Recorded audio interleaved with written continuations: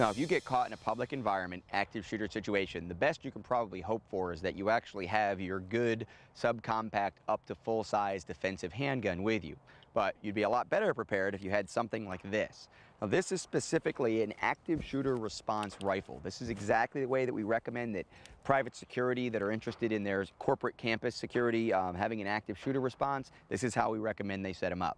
For patrol rifles that are going to be in supervisors' cars that are going to be deployed, dispatched to an active shooter situation, this again is a great option for active shooter response. Now, it's probably not the way you want to set up your home defense gun. It's probably not the way you want to set up a generic patrol response rifle, but it is going to be a very specialized and very capable tool in an active shooter response scenario. So again, let's imagine that you're a private security guy who has a patrol vehicle. You're not supposed to be armed. You're not supposed to be carrying around a rifle, certainly in your everyday moment of doing your security around a corporate campus. But if there's an active shooter situation in the cafeteria, in the manufacturing space, in the parking lot, in an assembly area, wherever it may be, this is the kind of thing that you're going to want to bring to that situation. We have a traditional glass optic, a regular magnifying scope. Now, we don't need it to be a 10 or 20 times magnification. This particular one is adjustable from 1.5 times up to 6 times, and it just uses a simple, thick duplex reticle. If we think about the kind of shooting that we're going to have to do in and amongst other people, maybe across a warehouse floor, maybe across a manufacturing floor, across the parking lot, something like 50 to 100 yards, a lot of people around, maybe at 15 or 20 yards, but with people in the background, people in the foreground, maybe even something that develops into a hostage situation, having that magnifying optic for a precise shot is incredibly important. So a traditional glass scope is the way that I'm going to recommend that people go. Because the traditional glass scope is not going to allow us to as easily engage a threat who just pops around a corner or is inside of a room, or for us to shoot very, very rapidly when we have a close quarters immediate threat and there aren't any bystanders around, if we happen to be isolated with the shooter, we're going to want to have some type of an offset optic.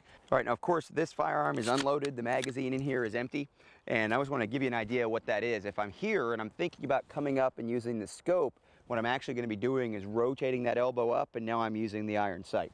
So I'm here, I'm thinking about shooting off in a long distance, or I'm thinking about shooting in a long distance here. Bad guy pops up, bad guy threat pops up. I'm going to come up, instead of traditionally coming up and then not being able to see anything through that magnified optic, it's simply a raise of the elbow, and then boom, I've got that 1 o'clock optic right there in that way.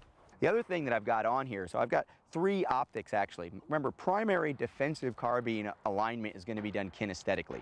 4 points of contact, primary aiming, bring the gun up, both eyes open, focused on the threat, bang, bang, bang.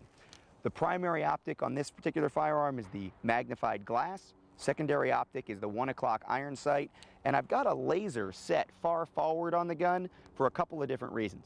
One, in an extreme close quarters situation where I actually have to drop the gun and bring it back because I'm worried about someone being able to reach out and grab my firearm, but I'm not close enough for contact shooting where I'm actually in contact with the bad guy, I can use that laser as an indicator.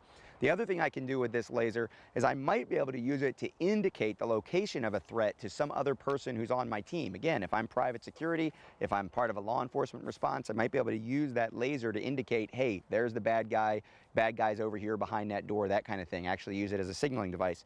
The other thing I can do with that laser is potentially use it to distract the bad guy. So let's say I'm in a situation where I can't take the shot. There's too many bystanders, there's too much movement. I might be able to turn that laser on, start aiming for the eyes of the bad guy, distract him, get his attention, maybe get him to freeze long enough for me to then transition right to that shot with the magnified optic. So a couple of different things I can do with a laser in an environment with an active shooter. So we've primarily got 3 things set up here: the magnifying optic, the iron sight, and the laser, all as options for both tactical use or actual aiming devices in an active shooter environment. A couple other things I've got going on here. I've got a good, comfortable stock. I may need to be very, very precise. This is going to be a high-quality firearm, capable of delivering precise shots. Good, high-quality stock that I can get a good cheek weld on, a good, consistent cheek weld on to be able to take maximum advantage of this glass optic. The other thing is a sling. You're going to need to have some kind of a sling. You don't want to grab this rifle and then after the shooting, what are you going to do with the rifle? Put it down on the ground. There's going to be people to help. There's going to be people that you have to escort out. There may be people that you need to control and make sure that they're not going to run around and hurt themselves. They're not going to go disturb the evidence of the bad guy if you are in a law enforcement or a security capacity. There's all kinds of things you're going to want to do after the shooting, and you're not going to want to just set the gun down, let it hang on your body. If you can go to a 2-point and get even more administrative, that's even better. So make sure you have some kind of a sling that you can grab grab the rifle and go with. Now I've got a place to put the rifle while I'm dealing with other people, while I'm administering medical assistance, whatever it is I might also be doing. If you're in a situation that allows you to prepare ahead of time in your workplace or in your professional role, thinking about how to set up an active shooter response rifle is part of your active shooter response strategy.